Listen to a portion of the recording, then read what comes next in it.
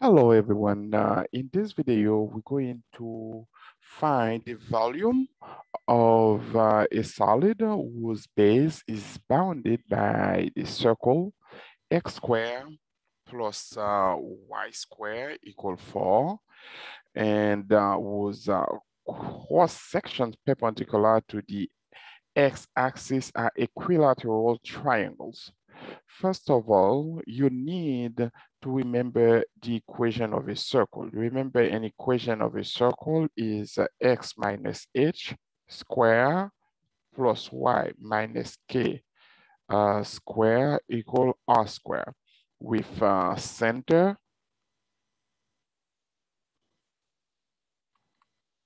hk and radius r. So as you can see in these examples right here, what we have is the form x minus 0 square plus y minus 0 square equal 2 square. So now we can conclude that the center is 0, 0, and the radius r is 2. So you can graph your circle if you want. You can graph it.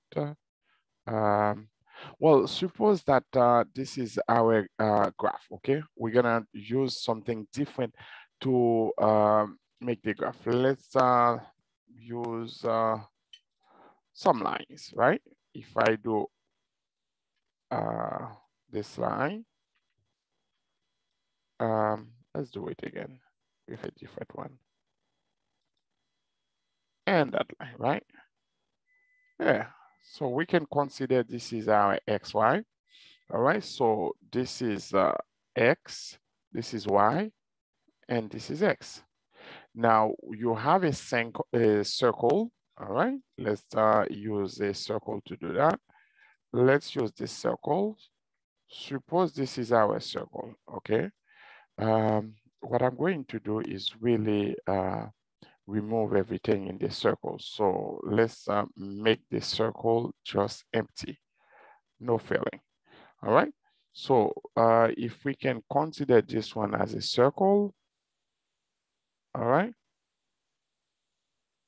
That's exactly, let's keep it that way as a circle. All right. If you're okay with that, this is our circle. We would consider, because the radius is 2, that means starting from the origin, we're gonna consider 1 and we're gonna consider 2. -1, -2, 1, 2, -1, -2. So remember, the radius is come from the origin to one side of the circle. So if you cross the whole circle, then is the diameter. Now, what next? Here we just have a figure to illustrate the circle, but what they ask us to do is to find the volume of the solid whose base is bounded by the circle. So we really need to set up, because we need to find the volume. But in this level, when doing calculus, most of the volumes we're going to find is to use integral. Now, because we will do it with respect to the x-axis, so we know we would derive, we will take the antiderivative of a function with respect to the x-axis. So we're going to do dx. That's the first thing you need to remember. Now, what we need to do is really find the area of the cross section, all right? Because we're talking about equilateral triangle. You know, equilateral triangle, when we said equilateral triangle, is a triangle in which all three sides have the same length and all internal angles are equal. That means all the internal angles are, 60. So if you have an equilateral triangle, for me, that's something like that. Maybe, that's, let's say we call this one S, S, S for three sides. So S, let's say S1, S2, and S3. S1 equal S2 equal S3. So either side you use would be fine. Now, let me use a different color to illustrate this. What they ask us, okay, so we know we're gonna use the area of the triangle. So now if we construct our triangle, in this case, let's go and we're going just to take something like that. Suppose I take this one. You know what? I'm gonna take it even further. Let's do the triangle right here. So I know that would probably be one of a triangle, but you can do more than one. So we can consider going down here to here. That's another triangle. You can do another one, you can do another one, but the most important is to remember all sides are equal. So suppose in these triangles now, once we have that, you need to remember also, you can look in your notes or doing some research, you would find out that the area of an equilateral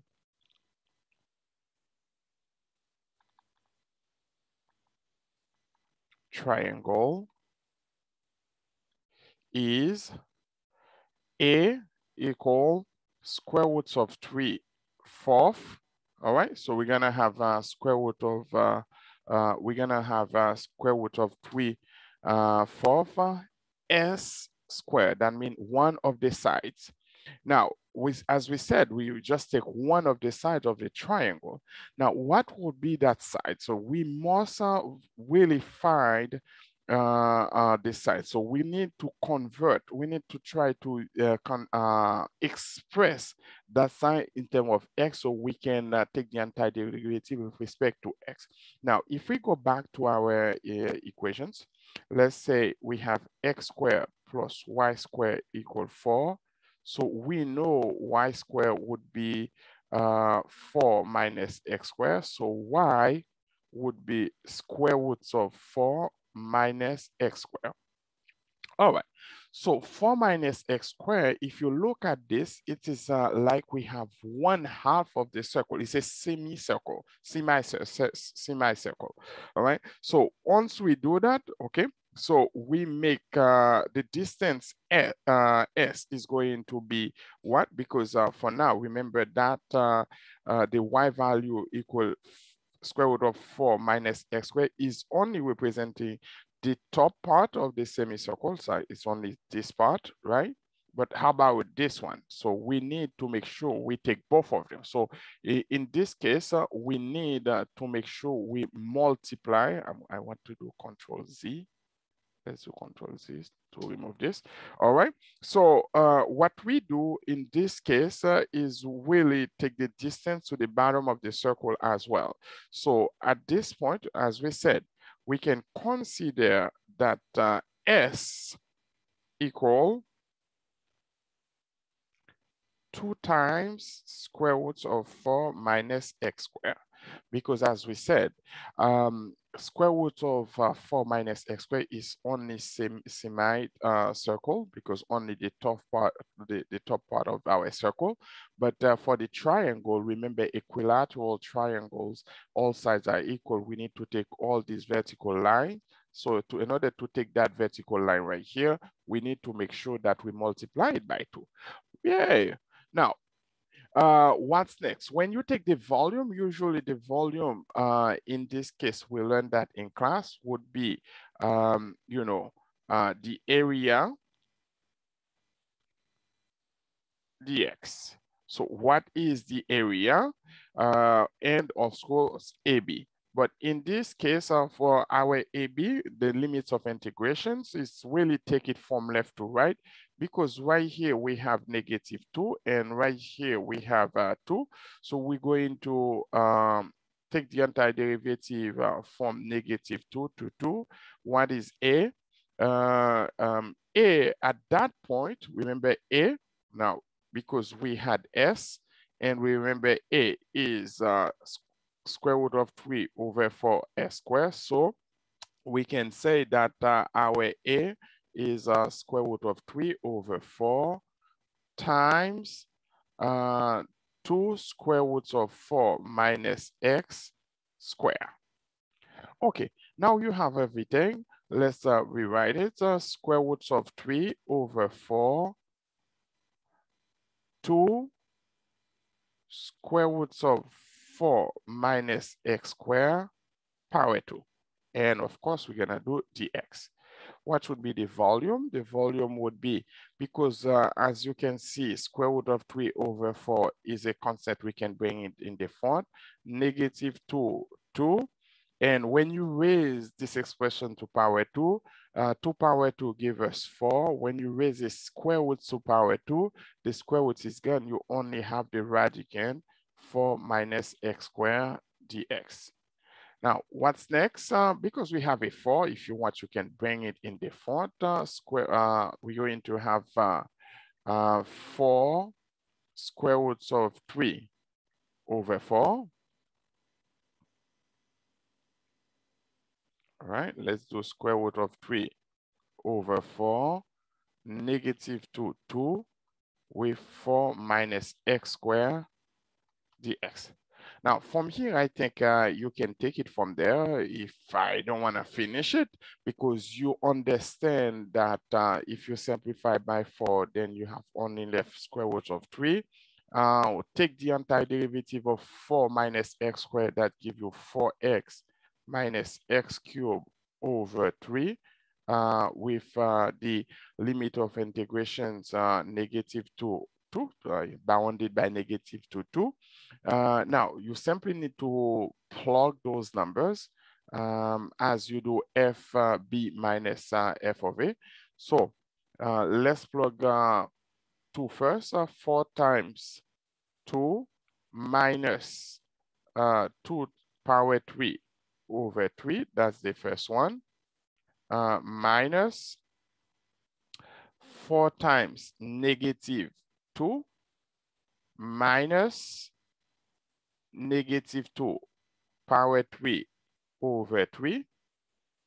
Of course, we need to put a bigger one, or we use to put this one.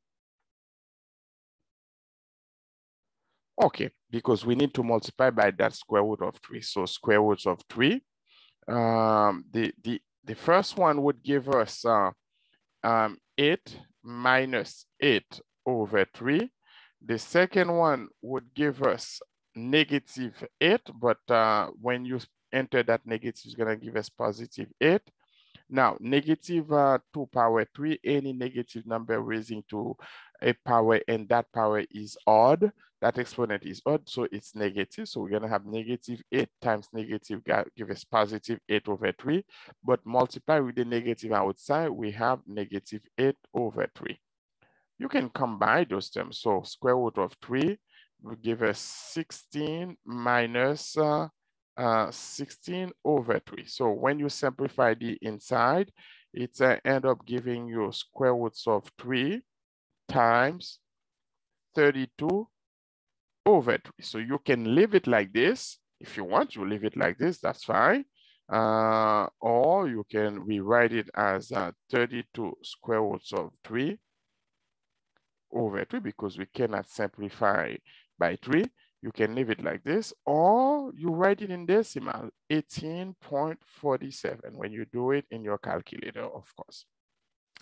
All right, so this is how you proceed to find the volume of the solid whose base is bounded by the circle x squared plus y squared. The first thing is really to remember, you know, the standard equations, the formula for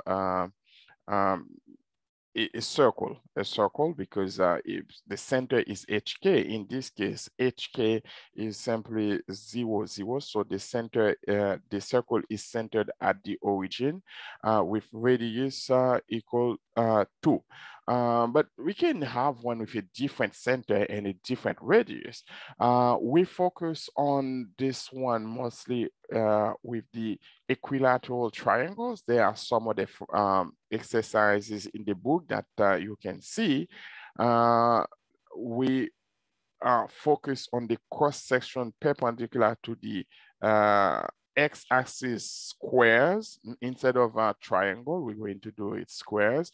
And at that point, also, you need to remember what is the formula for area of a square. Here, it's the most important is to remember the area of a equilateral triangles. It could be a rectangle, it could be a right triangles, you know, it could be an isosceles triangle, but in this case, they said equilateral triangle, and you know all the sides are the same, are equal. We just use one side in order to compute the volume. The volume is the integral, because that's mostly what we wanted to do, taking the volume of the area with respect to x. Hope this video will help you to do more examples like this, especially the one that asks you to use this a square instead of a triangle. Take care and have a good day. Don't forget to subscribe for more videos.